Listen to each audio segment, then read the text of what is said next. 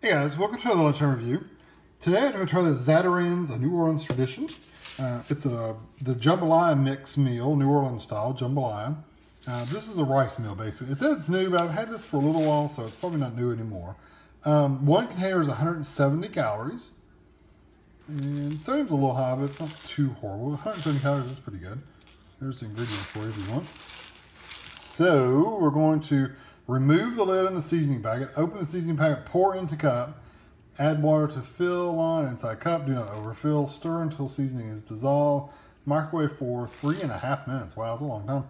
Or until rice is tender, so you're actually cooking the rice. Let it set for 1 to 2 minutes to finish cooking, basically. So, and I got these at Meijer for $1.39. They sell these Zatarain's cups quite a few places, so if you can find them in your area, you know, not have to be Meijer necessarily.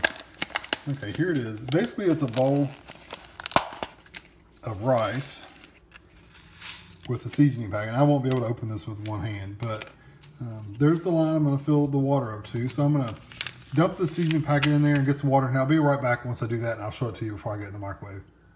Okay, here's what it looks like with the flavor packet and the water in there. So I'm just going to stir it up until that flavor packet gets dissolved. And I'll make sure I scrape it down from the sides too before I microwave it. So I'm probably going to put, probably just throw a paper towel over the top of this just so it won't necessarily seal in the steam, but it'll keep it from splattering and popping. And I'll probably put it on a paper plate as well, just to make sure it doesn't overflow. Because sometimes these boil over and get water all in your microwave. So at least a paper plate will contain some of it. It may not get it all, but it'll contain some of it.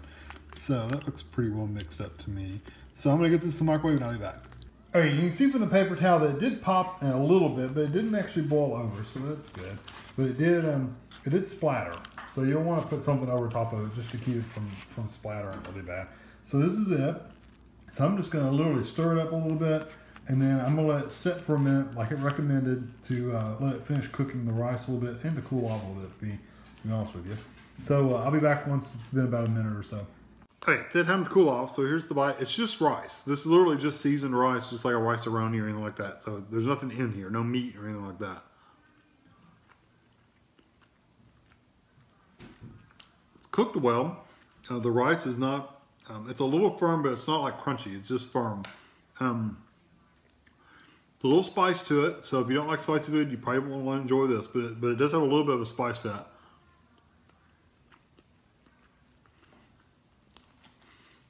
This is good.